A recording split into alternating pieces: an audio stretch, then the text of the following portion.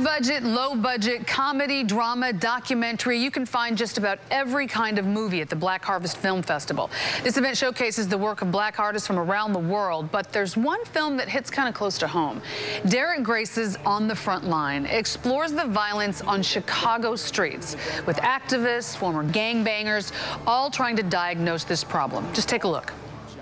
If you don't get involved, then that means that you're going to allow the gangs to control the community, the neighborhood, the businesses, and moreover, when you don't snitch, that means that your mind is being controlled.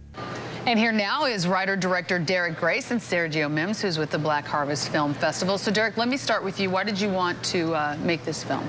Well, I want to make this film originally because I have a friend, his name is Ronald Holt, and I've been known him for about 20 years, and his son got shot on the bus in 2007.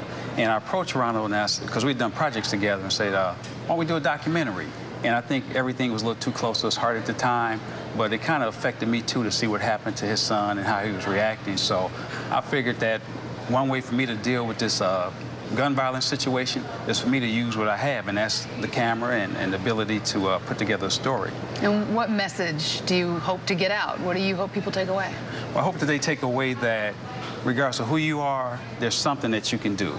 And one of the messages I have is that if we all do a little, a lot can be done. So I just want people to be able to participate with some of the organizations that I actually interviewed and volunteer because they need resources, be it money, be it bodies, volunteers. So that's the message, is that when they're done, I want to pick up the phone and call one of these organizations and do my part to help stop this gun violence in Chicago. All right. Now, Sergio, you guys have, at the Black Harvest Film Festival, have been a fantastic conduit for some of these filmmakers. How's the response this year?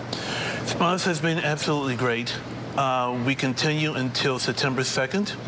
This is our 16th year. Derek's film is a perfect example of what we try to do with the festival. We show all types of films.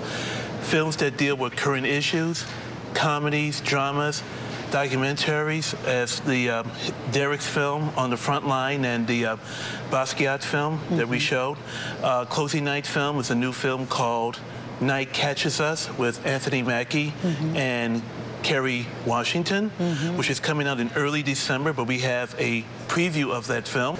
Most of the films, the filmmakers are there, and we always have a Q&A afterwards. We show over 40 films in the festival.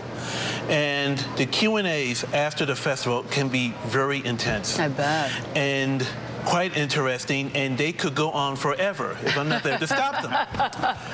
Absolutely. But it's almost an interactive film festival, and I said this is our 16th year. You know, we opened up this year, Common was our honoree. Excellent. Which was huge, you know, get for us. Absolutely. And as Derek was telling me off camera, now we're going to have to top ourselves next year. That's true. That's true. You've done a great job year after year, Sergio. So thank you so much for bringing us the Black Harvest Film Festival. And Derek, good luck with your documentary. Obviously, it's very poignant and very critical at this time. It's a big problem here in Chicago, so hopefully it'll help make a difference. And if you want more information about the Black Harvest Film Festival, you can log on to our website, NBCChicago.com, and search Black Harvest. To learn more about Derek's film On the Frontline, head to onthefrontlinemovie.com. Thanks again, guys, for coming in.